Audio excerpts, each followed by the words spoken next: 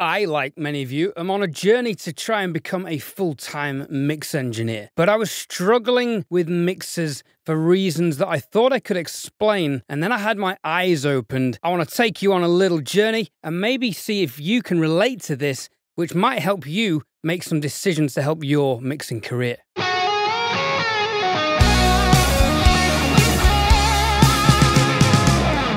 Hi, I'm Ed Thorne. It's good to see you. So Paul Third and I, fellow YouTuber Paul Third, do a podcast called The Working Audio Tools. The new season is coming out this weekend. In that, we do mix comparisons where we take tracks from the Produce Like a Pro Academy multi-tracks and we mix them, and then we compare and we critique each other's mixes, compare mix techniques and so on. It's a fantastic learning experience for both of us, and it's highlighted some problems in my journey. Now, I've been working on a set of Neumann KH120 speakers for about 4 years now. I'm in my studio here, which is lined on 4 walls with rock wool. It's been designed as a drum studio, and there's a whole bunch of shelves at the back of the room designed to resonate, so it's not quite ideal for mixing, but I've done what I can. Now, SonarWorks had always helped me for a long time, and it had highlighted in my room that there was a bump in the mid-range between about 200 and 500 hertz. But SonarWorks seemed to do the heavy lifting and fix most of this, or so I thought. At some point, I decided to upgrade and get a Neumann KH750 subwoofer, which has built-in room correction DSP software. And this by far exceeds over Sound ID and SonarWorks because it also helps get the phase coherence between the speakers more accurate. Now, with this in mind, something that came up in the podcast was that my mixers were always scooped, with more prominent low end and more prominent top end. Now, this might have been a hangover from my live sound days where it's all about kick drum and vocals, but I can't be sure, and Sonable was sometimes to the rescue here.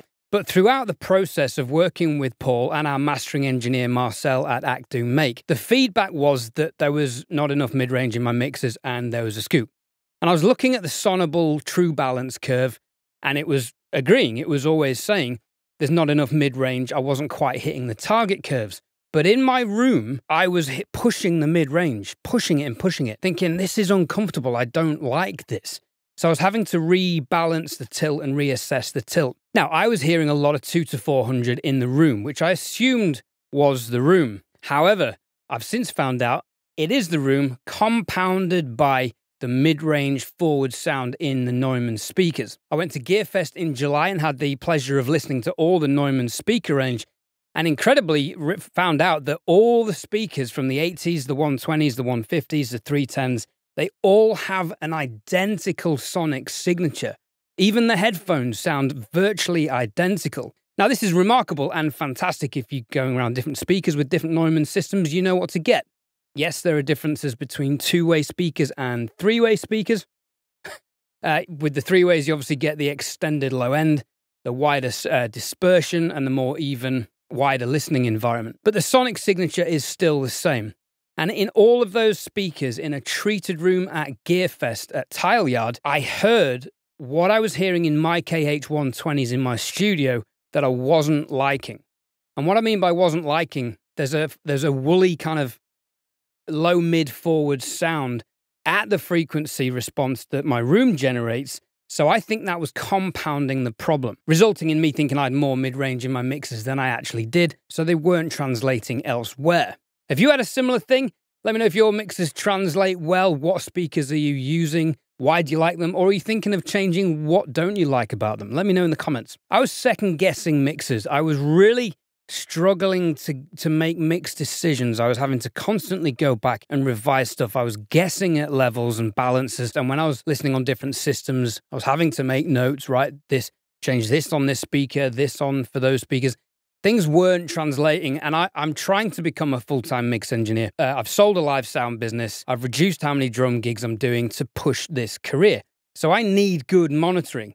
And I'm a speaker guy, I'm not necessarily a headphone guy. I reference on headphones, but, you know, Paul's the headphone mixer guy, I'm the speaker guy in the podcast, which makes for an interesting comparison with the mixers. I've recently invested money in analog gear for the studio, and I was debating getting new speakers, but I thought, you know what, it's expensive to jump up, because really I knew I wanted to go to about £6,000 from the £1,000 Neumanns. And I wasn't planning on doing it until I went to Gearfest. And I heard the new present-day production guys' Mum 8 speakers. There's a video on those coming next because they are remarkable. The Alcons, which were incredible. I heard reverb tails in songs I didn't know existed. I heard the new PMC 6s, which are for a two-way. They act and sound and disperse like a three-way. Loved how they sounded. I heard all the Neumanns.